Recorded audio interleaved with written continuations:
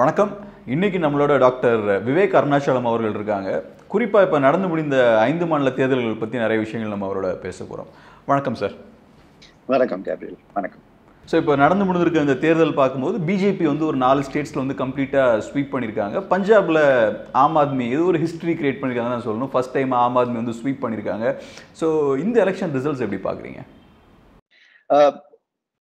நான் இதை வந்து ரொம்ப ஒரு நியூட்ரல் அனாலிசிஸ் பண்ணணும் அப்படின்ற பொழுது நான் ஒரு சில இஷ்யூஸ் சொல்லணும். ஏன்னா உத்தரப்பிரதேஷ் வந்து one of the main states. அது வந்து it decides a lot of parameters on Indian elections.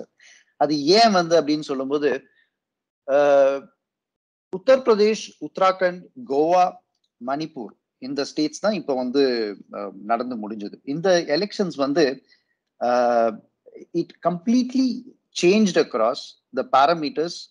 எப்படி மக்கள் எதிர்பார்த்தாங்கன்றது. ஏன் அப்படி எதிர்பார்த்தாங்கன்னு பாத்தீங்கன்னாக்கா, நிறைய எக்கனாமிக் பேராமீட்டர்ஸ்ல பாத்தீங்கன்னா டிமானிட்டைசேஷன் ஃபர்ஸ்ட் நடந்தது 2015 நடந்தது. ஆனா அந்த டிமானிட்டைசேஷன்ன்றது ரொம்ப ஒரு ஃபைனான்சியல் வேர்ல்ட்ல வந்து எல்லாரும் படிக்கக்கூடிய ஒண்ணு. ஏன் அப்படின்னாக்கா, இந்த மாதிரி வந்துட்டு ஆல் ஓவர் த வேர்ல்டு நடந்தது கிடையாது. கிரீஸ்ல ஒரு கிரைசிஸ் நடந்தது. இதே மாதிரி வந்துட்டு கேஷ் எடுக்க முடியாம அது வந்து கொலாப்ஸ் ஆச்சு. அது வந்து அதோட ரீசன் வந்து மேன்மேட் கிரைசிஸ் கிடையாது. அது வந்து டெட் அதிகமாச்சு. அதுக்கப்புறம் டிமானிட்டைசேஷன். ஆனா அந்த இம்பாக்ட் ஆஃப் டிமானிட்டைசேஷன் வந்து ரொம்ப வருஷம் இருக்கும். அது வந்து கம்ப்ளீட்டா அது வந்து கொலாப்ஸ் பண்ணிடுச்சு. ஏன்னா நீங்க கேஷ் சர்க்குலேஷனை வந்துட்டு எடுத்துட்டீங்க. ஒரு எக்கனாமில இருந்து கேஷ் சர்க்குலேஷன் எடுத்தோன்னே மக்களால் அதுல வந்துட்டு திரும்ப வர முடியல. இதுல வந்து எக்ஸ்ட்ரீம்லி அஃபெக்ட் ஆன ஒன் ஸ்டேட் வந்துட்டு உத்தரப்பிரதேஷ் கூட தான். அதுக்கப்புறம் இன்னொரு ஒரு இம்பாக்ட்ஃபுல் அது வந்து என்னன்னு பாத்தீங்கன்னா farmer crisis. Farmer கிரைசிஸ்ன்றது one of the most influential things. இதை நம்ம 2 ஸ்டேட்டா பார்ப்போம், 2 கம்பேரிசனா பார்ப்போம்.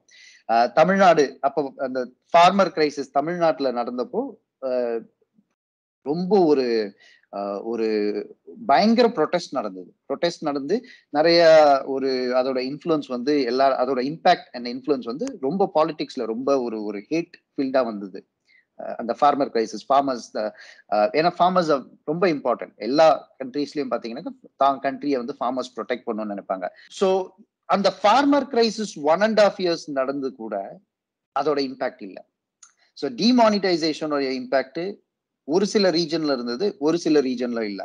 ஒரு சில ரீஜன்ல மைக்ரண்ட் கிரைசிஸோட இம்பாக்ட் வேர்ல்டு ஃபுல்லா பேசுறாங்க, ஆனா உத்தரப்பிரதேஷ்ல இல்ல. கொரோனாவோட அன்எம்ப்ளாய்மெண்ட் வந்துட்டு all over the world, all over the country, வேர்ல்டும் இருக்குது, கண்ட்ரியும் பாத்தீங்கன்னாக்கா ரொம்ப அஃபெக்ட் ஆயிருக்கு. ஆனா அதோட இம்பாக்டும் வந்து இந்த உத்தரப்பிரதேஷ் எலெக்ஷன்ல படல. டெல்டா வைரஸ் ஒரு கம்ப்ளீட் ஒரு பேட் இம்பாக்ட் கிரியேட் பண்ணி மில்லியன்ஸ் ஆஃப் பீப்புள் இறந்து போனாங்க. அதோட இம்பாக்டும் பாத்தீங்கன்னாக்கா இந்த ஒரு எலெக்ஷன்ல படல உத்தரப்பிரதேஷ்ல.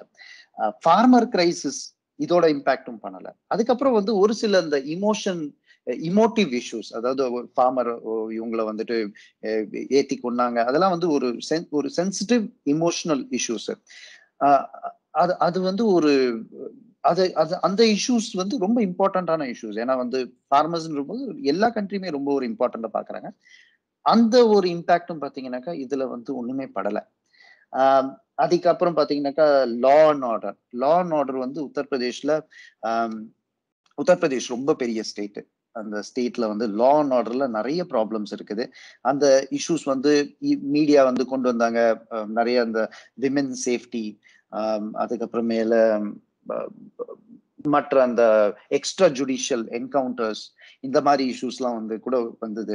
சோ இதெல்லாம் வந்துட்டு ஒன் ஆஃப் த மெயின் ரீசன்ஸ்னு சொல்லலாம். அது இல்லாம பாத்தீங்கன்னாக்கா பிளாக் ப்ரொபகண்டான்னு சொல்லுவோம். ப்ரொபகண்டாலேயே நிறைய டைப்ஸ் ஆஃப் ப்ரொபகண்டா இருக்கு. White propaganda, grey propaganda, black ப்ரொபகண்டான்னு சொல்லுவோம். பிளாக் ப்ரொபகண்டான்னு பாத்தீங்கன்னாக்கா ப்ரொபகண்டா வந்து தப்பு கிடையாது. ப்ரொபகண்டான்றது ஒரு விஷயத்த ஒரு கம்யூனிகேட் பண்றது இன்னொருத்தருக்கு.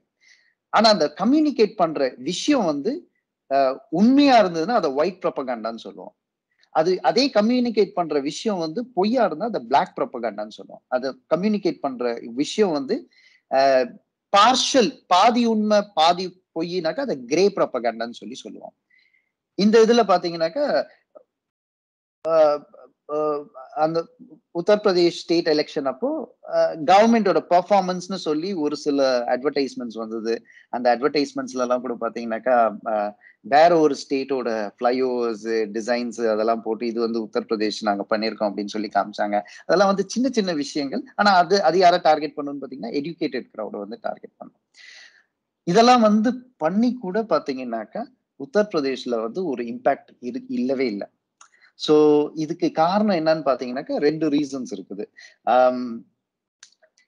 ஒரு காலத்துல வந்துட்டு ரஷ்யா வந்துட்டு ரஷ்யன் எம்பையர் அந்த யுஎஸ்எஸ்ஆர் ரொம்ப பெருசா இருக்கும்போது சேட்டலைட் கண்ட்ரிஸ் எல்லாம் வந்துட்டு ஸ்டாலின் கிட்ட கேட்டாங்க, இந்த மாதிரி நிறைய ஃபண்ட்ஸ் வேணும் எங்களுக்கு டெவலப்மெண்ட் பண்ண அப்படின்னு சொல்லி கேட்டாங்க. இப்ப ஸ்டாலின் வந்து அவரு வந்து ரொம்ப ஹெல்ப் பண்ற மாதிரி தெரியல. பைனான்சியல் அந்த சேட்டலைட் கண்ட்ரிஸ்னா யுஎஸ்எஸ்ஆர் சேர்ந்த கண்ட்ரிஸ் அவர் ஹெல்ப் பண்ற மாதிரி தெரியல. அப்போ வந்து ஏன் அப்படி ஹெல்ப் பண்ற மாதிரி தெரியலன்ற ரீசன் என்னன்னு பார்த்தாக்கா, பாவர்ட்டி அதிகமாவ அந்த பார்ட்டியோட மெம்பர்ஷிப் இன்க்ரீஸ் ஆச்சு போச்சான்.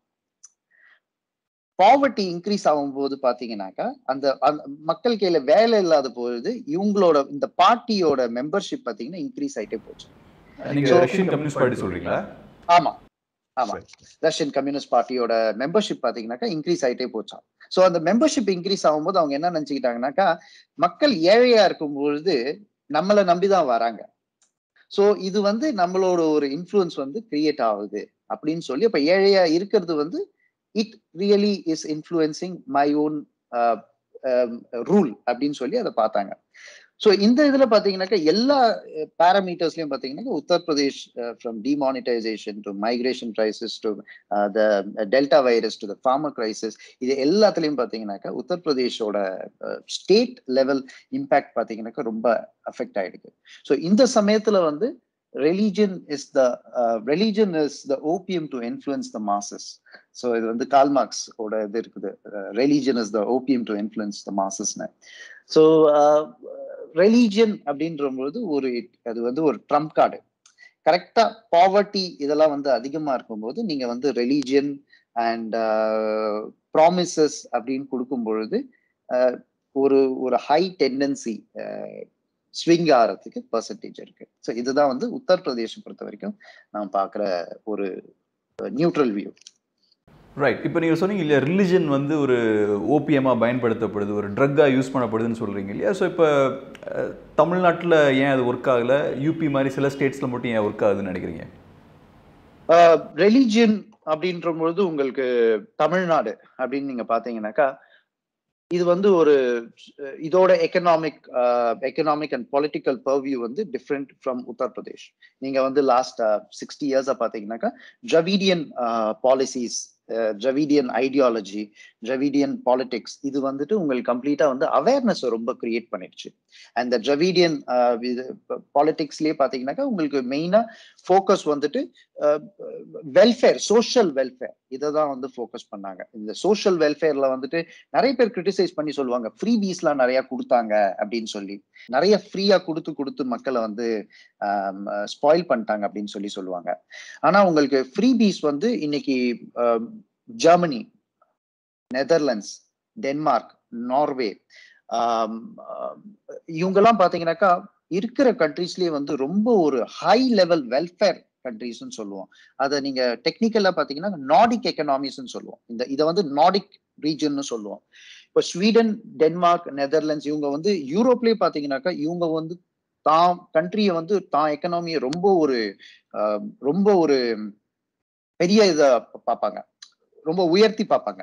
ஜெர்மனி இவங்களோட வந்து இதை வெஸ்டர்ன் யூரோப் வந்து அதுலயும் இவங்க வந்து ரொம்ப உயர்த்தி பார்ப்பாங்க. ஏன்னாக்கா இவங்க மக்களோட இதே கவர்மெண்ட் பாலிசிஸே என்னன்னாக்கா, தான் மக்களுக்கு எந்த அளவுக்கு எஜுகேஷன், வெல்ஃபேர் எல்லாத்துலயும் ஃப்ரீயா கொடுக்குறோமோ அந்த அளவுக்கு நல்லது அப்படின்னு சொல்லி நினைப்பாங்க. ஏன்னா இது வந்து நார்டிக் எக்கனாமிக்ஸ், வெல்ஃபேர் எக்கனாமிக்ஸ்ன்னு சொல்றோம். இப்ப யுஎஸ், இந்தியா இதெல்லாம் வந்து மிக்ஸ்டு எக்கனாமிக்ஸ். இப்போ அதுலயும் நீங்க பாத்தீங்கன்னாக்கா எஸ்டோனியான்னு ஒரு கண்ட்ரி இருக்குது. இந்த கண்ட்ரி பாத்தீங்கன்னாக்கா இந்த கண்ட்ரில இன்டர்நெட்டே வந்து ஃப்ரீயா தான் கொடுக்கணும், அது வந்து ஒரு பேசிக் ரைட் ஆஃப் மேன்கைண்ட் அப்படின்னு சொல்றாங்க. சோ இது வந்து தமிழ்நாடோட ஐடியாலஜி. தமிழ்நாடு வந்து இந்த டிராவிடியன் பாலிடிக்ஸ் வந்து வெல்ஃபேர், சோஷியல் வெல்ஃபேர்ல ரொம்ப ஒரு எம்பசைஸ் பண்ணி நம்ம வந்து நம்ம மக்களை வந்து முன்னேற்றணும் அப்படின்றது ஒரு ப்ரையாரிட்டியா வச்சிருந்தாங்க. செகண்ட் திங் வந்து பொலிட்டிக்கல் பர்வியூல வந்துட்டு இந்த அப்ரிங்கிங், இந்த ஒரு கொஸ்டின், இந்த ரிபெலியஸ்னஸ், இந்த ஒரு எஜுகேஷன் அப்ரைசிங் அவேர்னஸ் இதெல்லாம் கிரியேட் ஆகணும்னா ரிலீஜியன் வந்து ரிலீஜியஸ் இன்ஃப்ளூயன்ஸ், காஸ்ட் இன்ஃப்ளூயன்ஸ் இதெல்லாம் வந்து உங்களுக்கு அப்படியே டிமினிஷ் ஆயிட்டே போச்சு. சோ உங்களுக்கு இதெல்லாம் டிமினிஷ் ஆனோம்னா எஜுகேஷன், வெல்ஃபேர் இதெல்லாம் வந்து மக்கள் கேட்க ஆரம்பிச்சாங்க. சோ ஒரு கவர்மெண்ட்ல இருந்து இன்னொரு கவர்மெண்ட் வந்தா கூட என்ன கேட்பாங்கன்னாக்கா, எனக்கு நீங்க என்ன பண்ண போறீங்க அப்படின்றதான் கேட்டாங்க. சோ அவங்க வந்து தெரிஞ்சுக்கிட்டாங்க, இப்போ கவர்மெண்ட்ன்றது இது வந்து நமக்கு ஏதாவது செய்யணும், ஒரு பாலிசிஸோ வெல்ஃபேரோ எது செஞ்சாலுமே நமக்குன்னு இவங்க ஏதாவது செய்யணும் அப்படின்றது மக்கள் தெரிஞ்சுக்கிட்டாங்க. ஆனா அந்த ஒரு அளவுக்கு ஒரு இம்பாக்ட் வந்து உத்தரப்பிரதேஷ்ல இல்ல. 1995க்கு அப்புறம் பாத்தீங்கன்னாக்கா, அந்த 1991ல நியூ எக்கனாமிக் பாலிசி ஓபன் ஆனோன்னா 1995ல இருந்து வந்து தமிழ்நாடு வந்து எல்லா அட்வான்டேஜும் எடுக்க ஆரம்பிச்சாங்க. இண்டஸ்ட்ரியல் அட்வான்டேஜஸ், ஹியூண்டாய் மோட்டார்ஸ் வந்தாங்க, ஃபோர்ட் மோட்டார்ஸ் வந்தாங்க. இவங்க எல்லாம் வர வர என்ன ஆச்சுனாக்கா, கிளஸ்டர்ஸ் ஆஃப் இண்டஸ்ட்ரின்னு சொல்லுவோம். ஒரு பெரிய இண்டஸ்ட்ரி வந்துன்னா சுத்தி எல்லா சின்ன சின்ன சப்ளையர்ஸ் எல்லாம் வருவாங்க. இந்த சப்ளையர்ஸ் எல்லாம் வர வர பாத்தீங்கன்னா இண்டஸ்ட்ரியல் ஜோன் அப்படியே வளர்ந்துட்டே போச்சு. 2005க்கு அப்புறம் பாத்தீங்கன்னாக்கா ரொம்ப ஒரு ப்ராக்ரெசிவா வளர ஆரம்பிச்சாங்க. எந்த ப்ராக்ரெசிவ்னு பாத்தீங்கன்னா, இண்டஸ்ட்ரீஸ்ல வந்து ஆட்டோமொபைல் இண்டஸ்ட்ரி வளர்ந்துச்சு, அப்புறம் ஐடி இண்டஸ்ட்ரி வளர்ந்தது. இந்த ரெண்டு இண்டஸ்ட்ரியும் எந்த அளவுக்கு ஒரு வளர்ந்ததுனாக்கா ஹோல் வேர்ல்டே வந்து திரும்பி பார்க்குற அளவுக்கு வச்சுச்சு. இப்போ யூஎஸ்ல சிலிகான் வேலின்னு இருக்கு. சிலிகான் வேலி அளவுக்கு நம்ம வந்து ஒரு காம்படிட்டிவா கிரியேட் பண்ணணும் அப்படின்னு சொல்லி பெங்களூர்ல கிரியேட் பண்றாங்க. அதே மாதிரி பாத்தீங்கன்னாக்கா தமிழ்நாட்டிலையும் வந்து போட்டி போட்டுட்டு காம்படிட்டிவ்னஸ் லீட்ஸ் டு growth. இந்த ஒரு காம்படிட்டிவ்னஸ் இருக்கும்போது ஒரு growth-ஆ இருக்கும். ஸோ இந்த பேராமீட்டர்ஸ்லாம் பார்க்கும்போது சோஷியோ எக்கனாமிக் டெவலப்மெண்ட், மக்களோட சோஷியோ எக்கனாமிக் டெவலப்மெண்ட் ரொம்ப அதிகமாச்சு. மக்கள் கொஸ்டின் பண்ண ஆரம்பிச்சாங்க. இந்த பொலிட்டிக்கல் இன்ஃப்ளூயன்ஸ் வந்து education அதிகமானனால, social welfare அதிகமானதுனால, political uprising, removing all the barriers for various things. அதாவது ஜெண்டர் எம்பவர்மெண்ட்லேருந்து எஜுகேஷன், எல்லாருக்கும் எஜுகேஷன் கொடுக்கணும் அப்படின்றதெல்லாம் வந்து இதோட இம்பேக்ட் தான் உங்களுக்கு இப்போ வரைக்கும் தெரியுது. அதனால தமிழ்நாட்டில் வந்து ரிலீஜியன் அப்படின்றது it will never influence large section of people in politics. இது வந்து அட்லீஸ்ட் இந்த ஜென்ரேஷன் வரைக்கும். இப்போ ரொம்ப இன்ட்ரெஸ்டிங்கான ஒரு விஷயம் நீங்கள் ஸ்டார்டிங்கில் சொன்னீங்க இல்லையா, இப்போ யூபி பொறுத்த வரைக்கும் நிறைய ப்ராப்ளம்ஸ் இருக்குது. டிமானிட்டைசேஷனில் ஸ்டார்ட் பண்ணீங்க, அப்புறம் மைக்ரேஷன், அந்த மைக்ரண்ட் கிரைசிஸ் பற்றி பேசுனீங்க, அப்புறம் கோவிட் சுச்சுவேஷனால் எவ்வளோ பாதிக்கப்பட்டாங்க, நிறைய ப்ராப்ளம்ஸ் யூபியில் இருக்குது. ஆனால் அதை தாண்டி மக்கள் வந்து கிளியராக அந்த ப்ராப்ளமை ஃபேஸ் பண்ணது டெஃபினட்டாக மக்கள் தான். அந்த மக்களுக்கு தெரியும் அந்த ப்ராப்ளம்ஸ் வந்து எவ்வளோ மோசம்னு தெரியும். பட் அதெல்லாம் தாண்டி அவங்க திரும்பவும் பிஜேபிக்கு தான் ஓட் பண்ணியிருக்காங்க இல்லையா.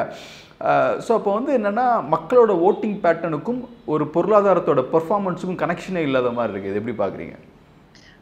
மக்களோட பொருளாதாரத்துக்கும் ஓட்டிங் பேட்டர்னுக்கும் கனெக்ஷன்ஸ் இருக்கும் இல்லை அப்படின்றது பார்த்தீங்கன்னா டிஃப்ரெண்ட் கண்ட்ரீஸில் டிஃப்ரெண்ட் ரீசன் இருக்குது. ஒரு சில கண்ட்ரியில் பார்த்தீங்கன்னாக்கா என்னதான் நீங்கள் பொருளாதாரம் பண்ணாலுமே ரிலீஜியன்றது இன்ஃப்ளூயன்ஸ் பண்ணும். ஒரு சில கண்ட்ரீஸில் இருக்கலாம். ஒரு சில கண்ட்ரீஸில் பார்த்தீங்கன்னாக்கா அந்த இமோட்டிவ் இஷ்யூஸ், இமோஷன், அதாவது நான் வந்துட்டு அந்த அதான் சொல்கிறேன், ஓட்டர்ஸில் வந்து நிறைய விதமான ஓட்டர்ஸ் இருக்கிறாங்க. இப்போ அந்த ஒரு எஜுகேட்டட் ஓட்டர்ஸ் அப்படின்ற பொழுது அவங்க ஒன்று எதிர்பார்ப்பாங்க. அதே வந்து ஒரு சில ஒர்க்கர்ஸ் ரொம்ப ஒரு லிட்ரஸி ரேட் கம்மியாக இருக்கிற ஓட்டர்ஸ்ன்ற போது அவங்க வந்து ஒன்று எதிர்பார்ப்பாங்க. அதே மாதிரி கேஸ்ட் பேஸ்ட் ஓட்டர்ஸ் ஒரு சிலர் இருப்பாங்க, ரிலீஜன் பேஸ்ட் ஓட்டர்ஸ் ஒரு சிலர் இருப்பாங்க. ஸோ இன்னைக்கு நீங்கள் தமிழ்நாட்டில் வந்துட்டு நீங்கள் வந்து ஒரு டிஃப்ரெண்ட் ஒரு ஃபியர் ஒன்று கிரியேட் ஆகுது. ஒரு கண்ட்ரி வந்து இன்னொரு கண்ட்ரியோட நேம் யூஸ் பண்ணுறீங்க, அந்த கண்ட்ரி நம்மளை அட்டாக் பண்ணுவாங்க, இந்த கண்ட்ரி நம்மளை அட்டாக் பண்ணுவாங்கன்னும் போது இது வந்து ஒரு பெரிய ஒரு இன்ஃப்ளூயன்ஸை வந்து ஒரு கிரியேட் பண்ணாது. ஆனால் அதே நீங்கள் வந்து ஒரு உத்தரப்பிரதேசில் வந்துட்டு இந்த மாதிரி ஒரு நம்ம மத்தியிலேயே வந்துட்டு நிறைய பேர் வந்துட்டு நம்மளை அஃபெக்ட் பண்ணுவாங்க, இல்லை வெளியூர்லேருந்து மக்கள் வந்து நம்மளை அடிப்பாங்க அப்படின்றபோது அது வந்து அந்த இமோட்டிவ் இஷ்யூஸ் வந்து ரொம்ப ஒரு சென்சேஷனலைஸ் ஆகிடுது. ஏன்னா இதுக்கு மெயின் ரீசன் வந்து பார்த்தீங்கன்னா ஒரு ரீசன் வந்து எம்ப்ளாய்மெண்ட், ஜாப் கிரியேஷன் இதெல்லாம் இருந்தால் மக்கள் கண்டுக்க மாட்டாங்க. ஆனால் இதெல்லாம் இல்லாத பொழுது பார்த்தீங்கன்னா இந்த மாதிரி ஒரு சின்ன சின்ன விஷயங்கள் தான் வந்து போலரைஸ் பண்ணிடுது எலெக்ஷன்ஸை. ஸோ இதெல்லாம் வந்து எலெக்ஷனோட ஒரு இம்பேக்டை வந்து ரொம்ப கிரியேட் பண்ணிடுது. ரைட். ஸோ நீங்கள் இப்போ கிளியராக சொல்கிற விஷயம் என்னென்னா, யூபியில் சாலிடாக நிறைய ப்ராப்ளம்ஸ் இருக்குது. ஆனால் மக்கள் அந்த ப்ராப்ளம்ஸ்லாம் பார்க்காம டைவர்ட் ஆகி வேறு இஷ்யூஸில் வந்து ஃபோக்கஸ் பண்ணுறாங்கன்றதை நீங்கள் சொல்கிறீங்க இல்லையா? ஸோ ஆனால் ப்ராப்ளம்ஸ் இன்றைக்கும் இருக்குது, நாளைக்கும் இருக்க தான் போகுது. ஸோ எவ்வளோ நாள் இதை கன்டினியூ பண்ண முடியும்? எவ்வளோ நாள் ரிலிஜனை வந்து ஒரு ஓபிஎம்மாக ட்ரக்காக யூஸ் பண்ண முடியும்? இப்படியே ரொம்ப நாள் போய்கிட்டு இருக்க முடியுமா? ஏதோ ஒரு பாயிண்டில் வந்து ப்ராப்ளம்ஸ் வந்து இன்னும் பெருசாகி எக்ஸ்ப்ளோர்ட் ஆகுதானே போகுது. ஸோ அதை எப்படி பார்க்குறீங்க? ரிலீஜன் ரொம்ப வருஷம் போக முடியாது. ஆனால் நீங்கள் அதுதான் நீங்கள் பார்த்தீங்கன்னா, ரொம்ப வருஷம் ரிலீஜனை வச்சே வந்து நீங்க பண்ணும்போது இதோட ஒரு பேக்லாஷ் இருக்கும். ஏன்னா ஒரு சில கம்யூனிட்டிஸ்க்கு இதுல வந்து இம்பேக்ட் இருக்குது. நிறைய கம்யூனிட்டிஸ்க்கு வந்துட்டு வீக்கா போயிட்டே போறாங்க. வீக்கா இருக்கிற கம்யூனிட்டிஸால ஃபைட் பண்ண முடியாது, ரிபெல் பண்ண முடியாது. ஸோ அவங்களால ரிபெல் பண்ண முடியாத பொழுது என்ன ஆகும்னு பார்த்தீங்கன்னாக்கா, அவங்க வந்து they fall for the political power, pressure, மணி இதெல்லாம் வந்து அவங்கள வாங்கிடும். ஸோ அவங்களால வந்து பேக்லாஷ் பண்ண முடியாது. இப்போ வந்து ஒரு ஆவரேஜ் ஓட்டரை பார்த்தீங்கன்னாக்கா, இந்த மாதிரி சமயத்தில் வந்துட்டு நீங்கள் வந்து பணம் கொடுக்குறேன், நீ எனக்கு ஓட்டு போடு அப்படின்னு சொல்லும்போது அது வந்து ஒரு இம்பேக்ட் கிரியேட் பண்ணுது. ரிலீஜன் அப்படின்ற ஒரு ஒரு ஒரு ஒரு போர்வையை யூஸ் பண்ணும்போது ஆட்டோமேட்டிக்காக அது வந்து கிரியேட் பண்ணுது. இது ரொம்ப நாள் போக முடியாது. ஒரு சமயத்தில் பார்த்தீங்கன்னாக்கா ஒரு பேக்லாஷ் வரும். ஆனால் அந்த பேக்லாஷ் வரும்போது என்ன ஆகும்னு பார்த்தீங்கன்னாக்கா, ஸ்டேட் வந்து டிஸ்இன்டெகிரேட் ஆக சான்சஸ் உண்டு. ஏன்னா உத்தரப்பிரதேஷ்ன்ற ஸ்டேட்ல வந்துட்டு பாத்தீங்கன்னா அவங்க அதையே வந்து இன்னும் பிரிக்கணும் அப்படின்னு சொல்லி நிறைய பீப்புள் வந்து சொல்றாங்க. நீங்க இன்னொரு ஒரு ஃபேக்டர் நீங்க இதுலயே பாத்தீங்கன்னாக்கா, நீங்க இன்னும் டேட்டா கொஞ்சம் அனலைஸ் பண்ணி பாத்தீங்கன்னாக்கா, எந்த இடத்துல ரூலிங் பார்ட்டி ஜெயிச்சாங்க, பிஜேபி ஜெயிச்சாங்க அப்படின்னு பாத்தீங்கன்னாக்கா, இருக்கிறதுலயே வந்து எக்கனாமிக்கலி ரொம்ப பேக்வர்டான ரீஜன்ல தான் பார்த்தீங்கன்னாக்கா அவங்களோட ஓட் பேங்க் இன்க்ரீஸ் ஆச்சு. எந்த ரீஜன்ல வந்து அவங்க எதிர்பார்க்கலையோ அந்த ரீஜன்ல தான் வந்து பார்த்தீங்கன்னா அவங்களோட அப்லிஃப்ட்மெண்ட்டே வந்தது. So right. இது ஒரு இன்ட்ரெஸ்டிங்கான பாயிண்ட். இப்போ இந்தியாவை பொறுத்த வரைக்கும் ஒரு டைவர்ஸான ஒரு கண்ட்ரி. ஒவ்வொரு ஸ்டேட்டும் ஒவ்வொரு மாதிரியான வளர்ச்சி நிலையில் இருக்குது. இப்போ சில ஸ்டேட்ஸ் வந்து நல்லா அட்வான்ஸ்டாக இருக்குது, சில ஸ்டேட்ஸ் வந்து பெரிய அட்வான்ஸ்டாக இல்லை. இப்போ யூபி மாதிரி ஒரு இடத்துல வந்து ரிலிஜியஸ் போலரைசேஷன் ரொம்ப மோசமாக இருக்குது. இந்த எலெக்ஷனுக்கு என்னென்னா 80 vs 20 தான் வைக்கப்பட்ட ஸ்லோகனே. தமிழ்நாட்டில் கேரளாலலாம் ரிலிஜியஸ் போலரைசேஷன் இவ்வளவு மோசமாக இல்லை. ஸோ இப்போ இந்தியாவில் 2 வகையான டிவைட் ஒன்று கிரியேட் ஆகும். ஒரு சைடில் எக்ஸ்ட்ரீம் போலரைசேஷன் இருக்குது, இன்னொரு சைடில் பெரிய போலரைசேஷன் இல்லை. ஸோ இந்தியாவோட சோஷியல் ஃபேப்ரிக் இது எப்படி ஃபியூச்சரில் அஃபெக்ட் பண்ணும்? ரெண்டும் ஒவ்வொரு ட்ராக்ல போயிட்டு இருக்காங்களே பொலிட்டிக்கலாக. இந்தியாவோட சோஷியல் ஃபேப்ரிக் ரொம்ப அஃபெக்ட் ஆயிடுச்சு. இப்போ வந்து நீங்கள் நிறையா நியூட்ரல் இன்ஸ்டிடியூட்ஸ் வெளியில் குளோபல் இமேஜில் பார்த்தீங்கன்னாக்கா 2007லேருந்து 2008 வரைக்கும் ரொம்ப ஒரு ப்ராக்ரெசிவ் எக்கனாமியாக சொல்லியிருந்தாங்க. இந்தியா அண்ட் சைனா 2 பேரும் கம்பீட் பண்ணும்போது இந்தியாவை தான் நீங்கள் வந்து பார்க்கலாம், நிறைய எக்கனாமிக் டெவலப்மெண்ட்ஸ் இதெல்லாம் நடக்குது அப்படின்னு சொல்லி சொன்னாங்க. அதுதான் அந்த பிராண்ட் இமேஜ், நேஷன் பிராண்டிங் சொல்கிறோம். அந்த பிராண்ட் இமேஜில் பார்த்தீங்கன்னாக்கா இந்தியாவை அதுதான் பார்த்துருந்தாங்க. ஏன்னா யங் பீப்புள் இருக்கிறாங்க, பாப்புலேஷன் இருக்குது, ரொம்ப க்ரோ ஆகிறாங்க அப்படின்னு சொல்லி பார்த்தாங்க. இந்த லாஸ்ட் 4-5 இயர்ஸ்ல பார்த்தீங்கன்னாக்கா இந்த ரிலீஜியஸ் இந்த நெகட்டிவ் இன்ஃபர்மேஷன்ஸு, இந்த போலரைசேஷன் இன்ஃபர்மேஷன்ஸு இதெல்லாம் இன்க்ரீஸ் ஆகிட்டு வர அந்த பிராண்ட் இமேஜ் வந்து ஆல் ஓவர் த வேர்ல்டு வந்து அஃபெக்ட் ஆகுது. அந்த பேர் ஆஃப் த கண்ட்ரியோட நேம் வந்து இந்த மாதிரி நெகட்டிவ் நியூஸ் வரும்போது அது வந்து அஃபெக்ட் ஆகுது. நெகட்டிவ் பாசிட்டிவ் அப்படின்றது அது that's different from news to news. ஆனால் இதெல்லாம் வந்து உங்களுக்கு நல்லது இல்லை. ஏன்னா இன்வெஸ்ட்மெண்ட்ஸ் வந்து கம்மியாயிட்டே போகும்.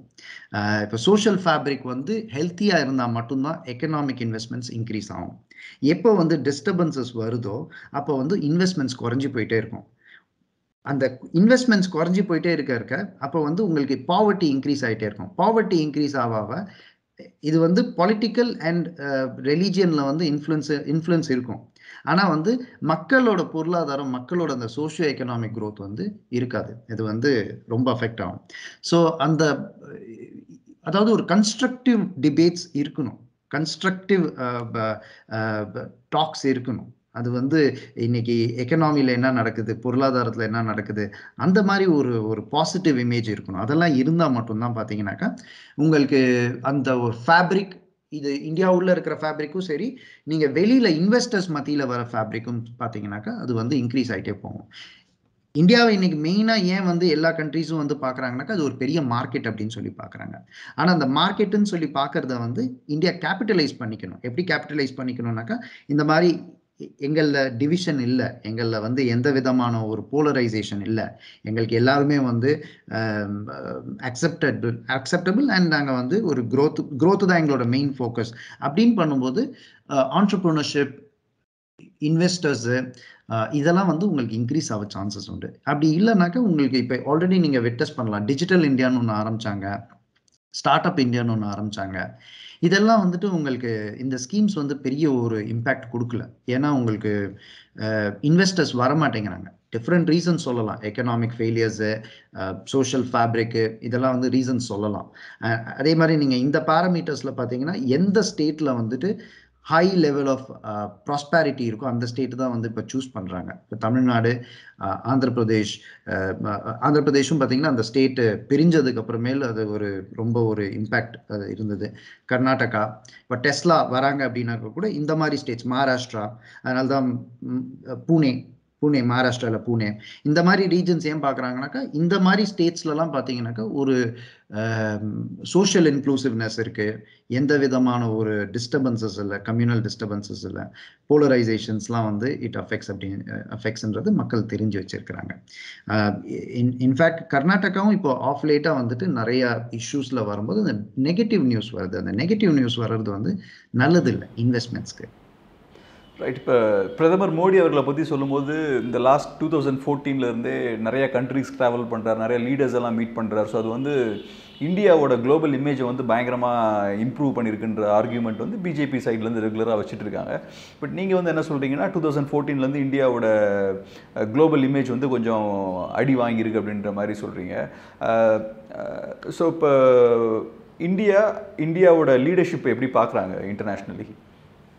பிரைம் மினிஸ்டரோட இமேஜ் வந்து ஆல் ஓவர் த வேர்ல்டு வந்து இன்க்ரீஸ் ஆகிருக்குது.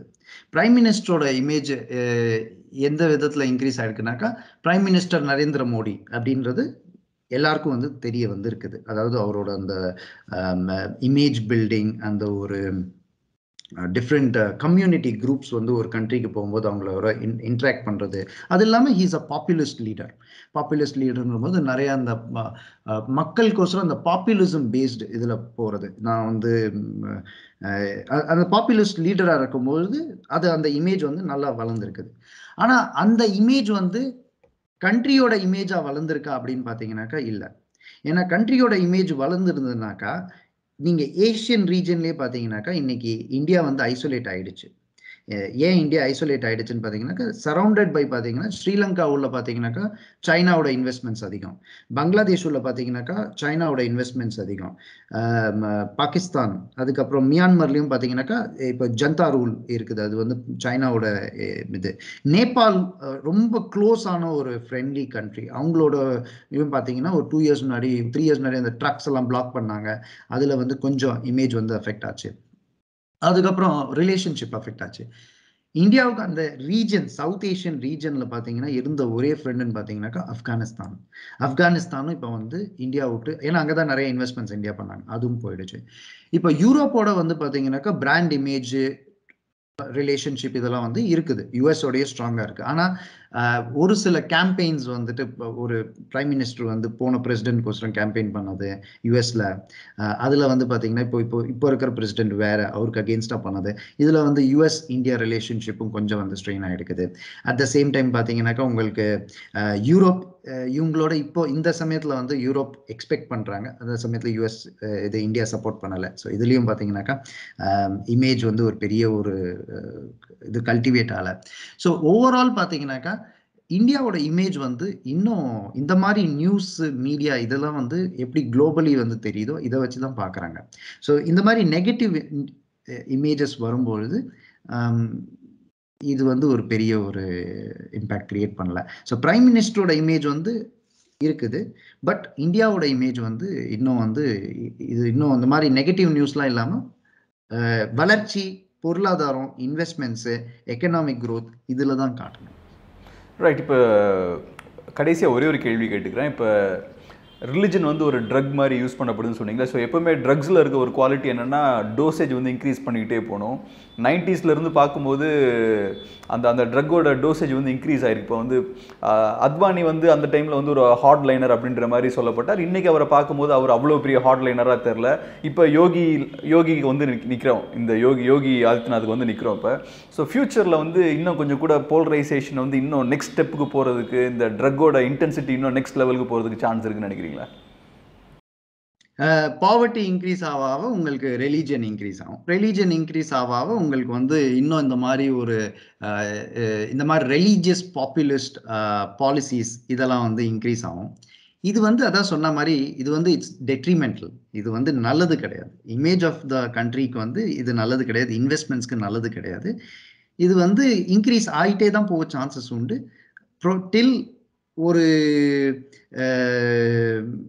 ஒரு அப்ரைசிங் ரிலேட்டிங் டு இந்த மாதிரி இதில் ரெலிஜியன் பேஸ்ட் ஒரு பாலிட்டிக்ஸ் இருக்கக்கூடாது, இன்க்ளூசிவ் பாலிட்டிக்ஸ் இருக்கணும், எக்கனாமிக் பாலிட்டிக்ஸ் இருக்கணும் அப்படின்ற ஒரு மெயின் ஃபேக்டர் இருக்குது. இப்போ நீங்கள் யுஎஸ்ஏ பார்த்தீங்கன்னாக்கா அதே தான் ஆச்சு. ட்ரம்ப் கவர்மெண்ட் இருக்கும்போது எக்ஸ்ட்ரீம் போலரைசேஷனாக போச்சு. அந்த எக்ஸ்ட்ரீம் போலரைசேஷன்லேருந்து உங்களுக்கு திரும்ப வர்றது வந்து அவ்வளோ சுலபம் கிடையாது. இப்போ ஜோ பைடன் வந்தாலுமே பார்த்தீங்கன்னாக்கா இப்போ ட்ரம்ப்போட ஒரு இன்ஃப்ளூயன்ஸ் அதிகமாக இருக்குது. ஸோ இந்த drug of religion which has been injected, இதுலேருந்து இந்தியா வெளியே வர்றதுக்கு திரும்ப வந்து சோஷியல் அண்ட் எக்கனாமிக் குரோத்து தான் இதுலேருந்து வெளியே வரும்.